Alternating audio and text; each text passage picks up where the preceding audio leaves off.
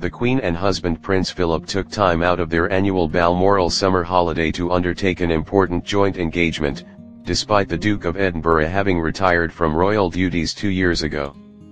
The court circular, which is the official record of the past and future public duties of the royal family, reveals the couple met with Paul Hughes to award him the insignia of a Lieutenant of the Royal Victorian Order on Monday. Hello. Reports. In 2009, Mr. Hughes received the Royal Victorian Order, MVO, with the recent award being a higher rank.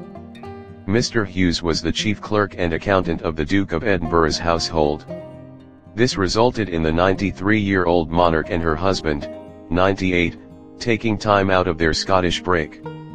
The Queen has been joined by sons Prince Charles and Prince Andrew, as well as Sophie, Countess of Wessex, and her children, Lady Louise Windsor and Viscount Severn.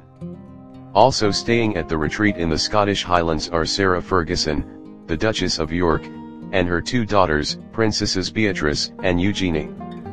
Princess Eugenie, who married wine merchant Jack Brooksbank last October at a lavish Windsor wedding, once called Balmoral Castle the most beautiful place on earth. The Duchess of York's visit was cut short after only staying at the property for a weekend. Princess Eugenie said during a past ITV appearance, "Walks, picnics, dogs, a lot of dogs, there's always dogs, and people coming in and out all the time.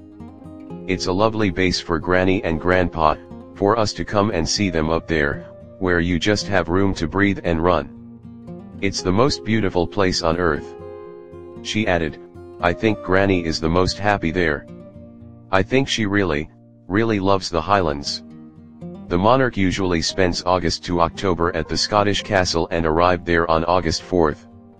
The Queen has a wealth of stunning properties available at her disposal, which include Buckingham Palace, Windsor Castle, and Sandringham Estate, as well as Balmoral Castle.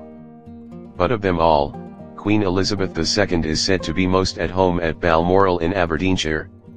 She will no doubt enjoy her time away from the chaos of Westminster this summer.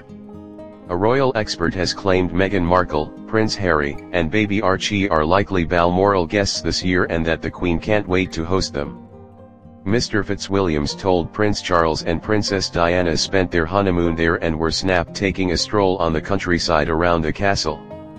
Balmoral is a haven for royals away from the media spotlight and is one of the rare places they can enjoy real privacy.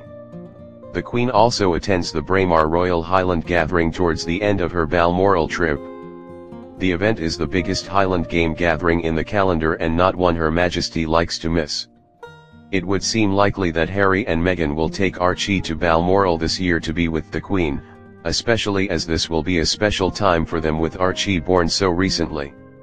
The Queen is obviously fond of her, and if reports of their visit are correct, will be looking forward to it enormously. The Queen is said to enjoy a refreshing country walk around the stunning estate.